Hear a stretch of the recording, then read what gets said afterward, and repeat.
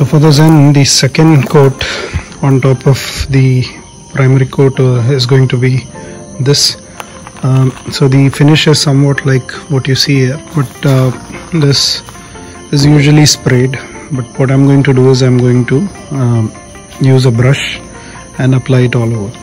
So this would have a thicker coat, and I actually do not have a problem with its curing time because I can let it cure for a day or two. So let's start mixing it and then let's get into the work today. So I'm using this temporary mixing table setup that I have. I'm going to place this so that it doesn't spill on top of it.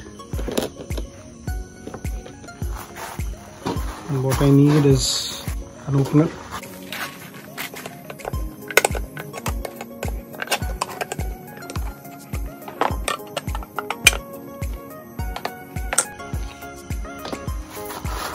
So this is how it looks like from the inside.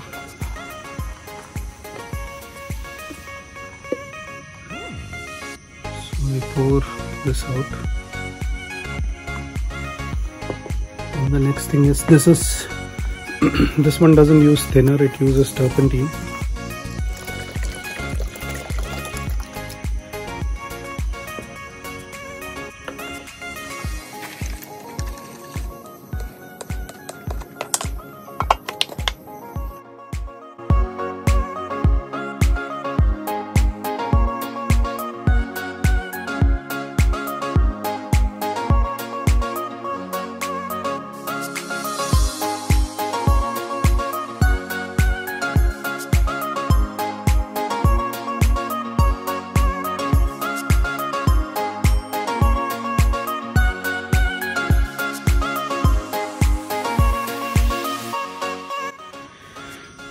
So guys, I've coated one layer. As you can see, it is pretty evenly laid out. I think this should do, but again I'll let it cure for a whole night and I'll put another layer on top of it tomorrow. So now all that is left is the door channel, so I'll also go ahead and put some of this there, and there is a small spot left here, so I'll apply a bit more. So I just need to mix a little bit. So yeah, let's finish this today. So clean all that. Now there will be less noise at home. Plus there are some plans for the flooring. I'm finally getting the flooring done, which I was procrastinating for almost 3 years. Because I was slightly confused, because if you put interlocks, losing little nut bolts is easy, and there is oil on it that will cause problems. You know, over a period of time they do go yellow. Another challenge is these breaks that happens because of, you know, me dropping something. So my wife is an architect, so what she suggested is we take about maybe, you know, around 2 to 3 inch from the edge and put a granite like that. So that would look a little presentable. So that is a plan. We'll get that done. So I'll just show you quickly the progress inside the car. So it started drying pretty well, and from the looks of it, it has been a great job. As you can see, it is completely coated, every nook and cranny, the dicky, all the side jams, everything. So that is where the carpets come. I could not coat this particular door because there is some, you can see there is a lot of mud in there which I didn't see yesterday. I thought I pressure washed it, but looks like this one got missed. And at some point in time this was a green door. The car was that silky silver, so looks like this was a replacement door. That door is slightly dented, so I have to get that also fixed. Denting and painting is something that I don't attempt for obvious reasons.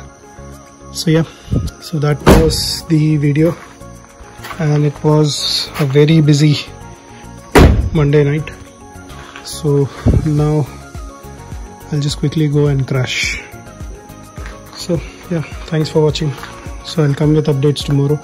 Yeah, the tires have come. It's lying in the other car. Let me just quickly show you guys a glimpse before we call it a night. Here the rains have been crazy. Almost every day it rains. And having a black car does not help.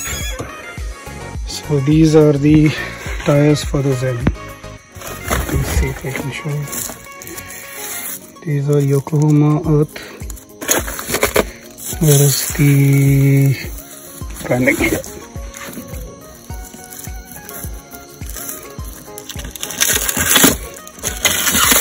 I've had very good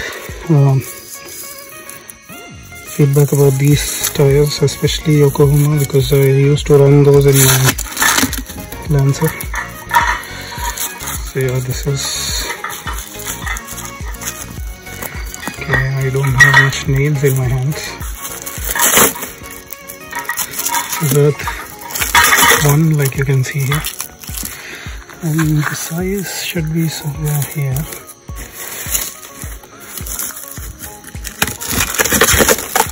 Yep, here is the size. So it's 155/70 R13. This is slightly less wider than the tires which are there on the car as of now. As you can see, it is now very tightly packed. This edge will come out at least this much. So this will look reasonably wide, but these are the larger size that you can put without really messing up with the car's dynamics. So yeah, this was a good purchase. So hopefully once the paint is dry tomorrow, I will start working on it. We are back to the Zen. So once the Zen is completed, then we will start working on other cars. Obviously cars as in the Cruise. So I have some amazing things for that as well. You know, since you guys loved cars in this channel other than the usual bikes, so I will give you some more content, car related content, which will be for the Cruise. So I have 17-inch alloys for the Cruise which I have bought. So next is I have to put tires on it. I'm actually planning to save one of these 13-inch tires because to keep it as a stepney, but they are pretty dry rotted, as you can see. The rotation says that direction, but this wheel is supposed to spin in this direction. See how dry rotted it is. Let me see if I, yep. So this is 2007-2008 tire. This is 2007. Now it's 2019, so 11 years old. So this is a size 175. Ours is 155. 60 R13. Ours is 155. I think 55 R13. So otherwise, and there is some height increasing that has been done. I can see this, which I have to get rid of once everything is fine, and also have to get the underbody coated. So that is also in plan. Let's see. There is a lot of things in store for the Zen. Presently, the plan is to get it running at least. So I'm awaiting some spares, which I ordered from Bodmo. I thought that their delivery would be on time, but yeah, that was not a great idea because these spares were actually locally available, and you have to pay shipment for each and every part that you buy. It's not like you combine certain stuff so you can combine shipment. It's not like that. So you'll have to pay shipment for each and every part, which is not right, because same shop might be sending 10, let's say clips, and for one clip they might be charging 60 bucks. So they charge you 60 bucks for each clip, but they send it as one package, which is not good. So I'm not enjoying that particularly. because if I buy spares worth 1000 rupees, I pay at least 500 rupees for shipment. And trust me guys, the spares for Zen is cheaper than an RX100 spare. You know, each nut and bolt that we buy for an RX100 is more expensive than a Zen. You know, it's a great car, but yeah, of course, age has definitely caught up to it. So these things, these gaps and all I have to fix. Probably I'll get a new mirror. Also, I'll get this resprayed, this and the other mirror, because this is definitely a no-no. I need two more things to complete this. I need one dicky tray, and I need a spare tire, that cardboard, I don't know what you say. So spare tire cover, let's call it cover.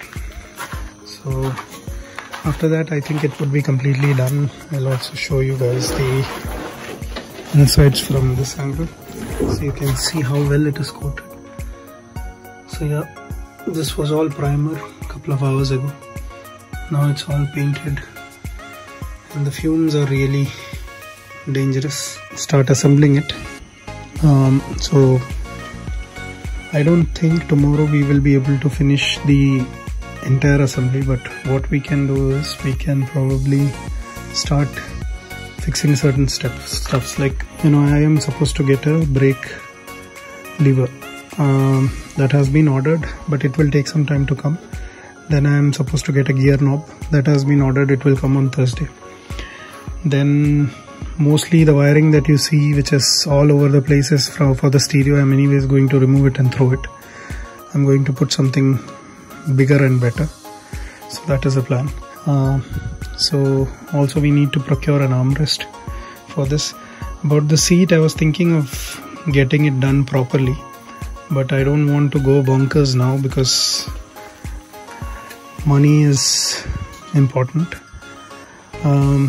I've ordered the entire suspension other than the right side lower arm, so I'll see if that also needs replacement. I'll get it replaced. That's not a problem. I've got the ball joints, I've got the tie rod ends, I've got one lower arm. You know, the lower arm is just 600 bucks. The lower arm in a cruise is 14,000 bucks.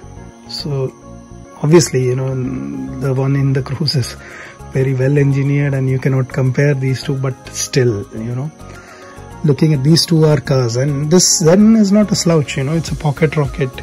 It is a prestige car, like, you know, people used to prefer Zen than the Maruti 800. And I'll tell you what, now when I go to the city, I definitely miss a small car, because the city is no longer the same that it used to be a couple of years ago. There is absolutely no parking, but with a Zen you have an advantage. You can, you know, just park it anywhere, literally, wherever there is space, and the amount of space that it occupies is less, and the space inside the car is phenomenal. So I think it will make a lot of practical sense even after my wife is done learning on it. You know, of course, quote unquote, I'm going to keep it, because this kind of effort I would not let it go waste. So most likely what I'll do is I'll give the cruise to my wife and I'll start driving this, because this looks really awesome. So once she learns how to drive fully, then, you know, I think cruise will make a better sense, because that's automatic. And I don't want to go crazy with headers and, you know, HID lights and all that crap in this. But then, yeah, this would be nice. I'm planning to do it pretty nicely. So let's see how things pan out. So anyways, it has been a long video, so I hope you guys enjoyed watching it as much as I enjoyed making it. So keep watching, more videos will come. So tomorrow or maybe day after tomorrow, hopefully we'll get the tires mounted. So if you like the content, kindly share it with your friends. We need more subscribers. I have started to ramble now, and I'm making absolutely no sense with what I'm talking, so I think it is time for me to wrap up my day as well. So thanks a lot for watching. Have a wonderful night and a great day tomorrow. Bye bye.